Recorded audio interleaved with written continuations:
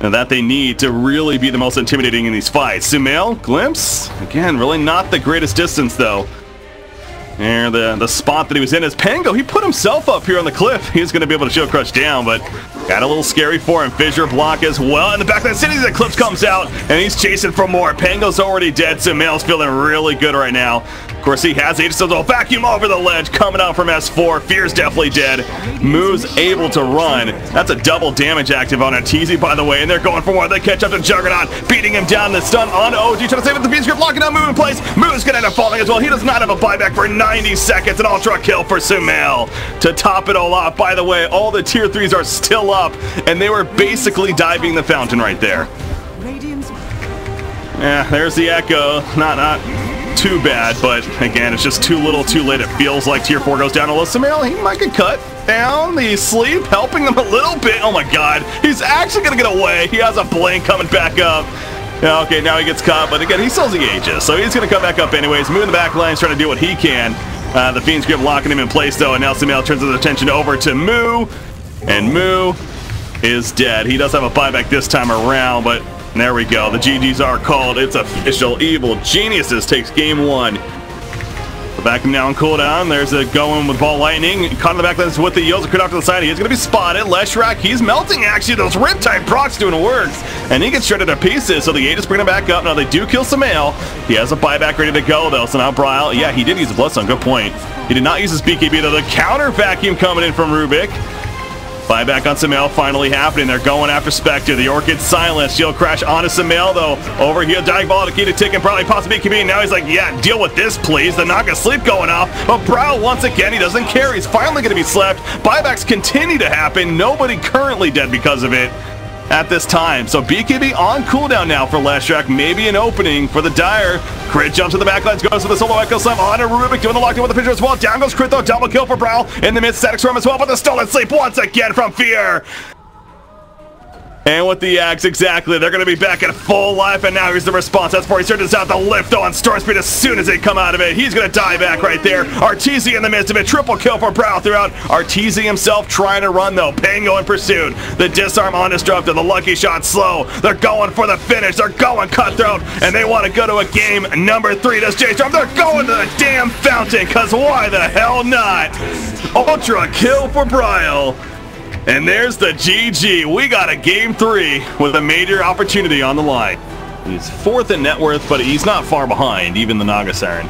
He's top in the game. All 3 cores continuing to do very well for Evil Geniuses right now. Middle lane, they're collapsing. Drink hole used. Sending the Eclipse comes out of response to Mill. He's taking the damage for now, and he's going to be good. There's the ensnare, but with the Stampede buys it. It's a nice job with the imprisonment as well. Puts himself under, preventing the kill with the Illusory Orb back here. Magnetize is ticking down several heroes. Centaur in the front line.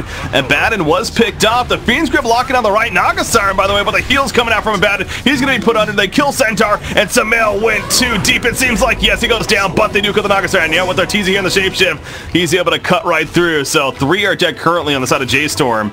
Abaddon, no borrowed time. Having to be careful. They're still hanging around, kinda. Forev almost tempting with them. He's got a swashbuckle to use. Probably see it used to get out if needed, but not the case there. That was quite the clash in the middle lane, though. It's making his way over, and they might run into them. In fact, Centaur, he just jumps in. Catches the Naga Siren initially, splits up, does have her song. If needed, Centaur, nice response. They get the kill on him, so not enough numbers there for EG initially, but now more are coming. Sumail, though, the Riptide procs doing plenty of damage. He's in trouble, but Naga Siren's, the Fiend's Grip locked him down. The Dream Coil came out too late. They've already got the kill on Naga. Illusory Orb through, and Puck wants to get the hell on out of there. Crit trying to change that, though. It kicks him back in. The damage from Sumail also happening. They pick up Fear elsewhere, and they are going to catch the kill on Bryle. So it took a while, but EG eventually comes together as S4 got there early and set all of this up. They take out March to finish a 4-for-1. Their spike hits, it's coming. They got a finger still. It's only level 1, but he puts himself under and off to the side. They catch somebody else over here. Looks like it's Naga Siren. He's trying to deal with this whole thing, and in fact, he just gets bursted down by the sending these Eclipse, and just like that, they're all dead on the side of J.Storm. So a very close call there. But he will stay alive. Curse on a Juggernaut. It's going to hold him in place. but not really the most coming out of it. In fact, it forces Complexity to almost chase after them. Sunder coming up from Terribly, not a big one. BKB from CCNC, and now forwards chasing back. It's just a death ball clump on top of one another. It's hard to tell even what's really happening. Miracle, he pops his own BKB though. Again, no metamorphosis. He's still doing some melee damage though, and then dieback on center happens. Yawar explodes as well with a couple of raises in the Requiem. He buys back immediately. MSS in trouble now once again. The Hex, they're kiting so real, but it's not enough. A couple of diebacks happen on the side of Forward Gaming, but they still want to pursue. Juggernaut goes in. He's on top of Terrorblade back there. Death is going to try to TP out. No, he gets glimpsed back in. And Darkseer now going to go on a run. He's got some wand charges. There's the surge. Yeah, might as well. Gonna go into their base. No, he doesn't. Okay, he is gonna die in the end. And PA jumped in, but they changed their mind. They want to try to maybe catch Shadowfiend. They're gonna go for it. He's got the Greaves as mentioned. He's gonna pop his Requiem. Nope, he gets silenced up. He pops it off with the Greaves, immediately going for the Requiem once again. Another silence takes place though. The Waning Rift comes out. He's gonna die. Exits and pop from CCNC. He's standing his ground. The Blade Mail gonna reflect some of that damage. Remember, so CCNC's dropping, but they're gonna get kills first. Double kill for the Death Prophet. That wipe completely, essentially, for Forward Gaming. They're gonna jump on him. He still has Blade. Why is he not using Blade Mail? He's just so late right there. Requiem goes off in the backline. So Miracle will survive for now. Brewmaster jumped at the backline, but Brewmaster can't promise split. The silence again. The Magnetize is doing tons of damage. They get the Aegis use on Phantom Assassin, but buyback from Brewmaster. Again, he still has a split. Siphon on Earth Spirit. He's gonna live actually, and Miracle's running forward. So this is not looking too bad for Complexity all of a sudden. We're on a HS though, on a Miracle, and he went too far. It's now looking bad. He's out for 50. 3-4-3. Again, what? Death jumps in without a proper split. What is he doing? He's gonna get silenced up. And that's a dieback. I don't know about that. Limp, he's going to try to man up. Kind of has to at this point. Gets a double raise, but it doesn't matter. Miracle with the buyback. So the Shadow Fiend. Complexity, absolute desperation here. Just buying back on everyone.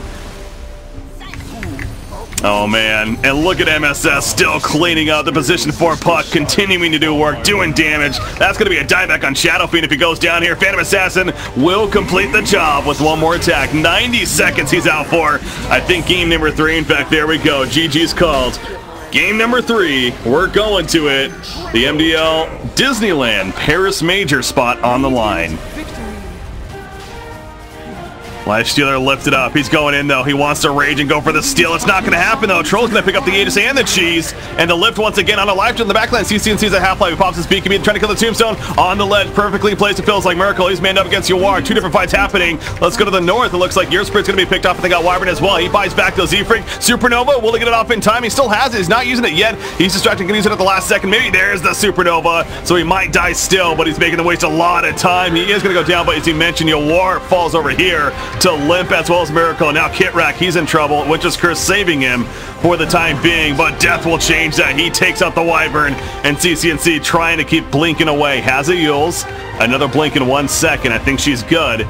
Snake King's at the bottom, but yeah, that fight got completely split as Yawar found him.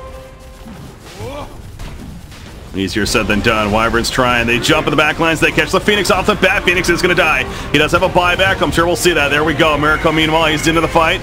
To last battle, Trance buyback on a Wyvern as he went down to Limp. Miracle's still in hot pursuit. He wants to say, probably going to catch the Lifestealer, however, and just smashes his face into the ground. Lifestealer buys back immediately, too. Earth Spirit's caught by Limp off to the side. He's going to go down. Double kill for Limp, and now Snake King is caught out himself. Sprout, TP, that's not going to work. He is staying dead for 2 minutes. So he's the only one currently going to be dead, but 5 versus 4, the base is being overrun. Let's go back for Roshan, says Complexity. I don't want to delay too much. Nature's Prophet in 50 seconds.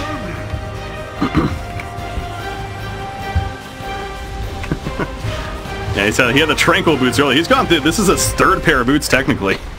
The bots. Anyways, Limp jumps in on a Quap. Quap's gonna melt. She's out. She has a buyback though. She will come back. Yawar manning up. He would not have a buyback, remember. He's turning his attention over here. Abyssal Blade locking down on the Brewmaster. Primal split in 3 seconds though.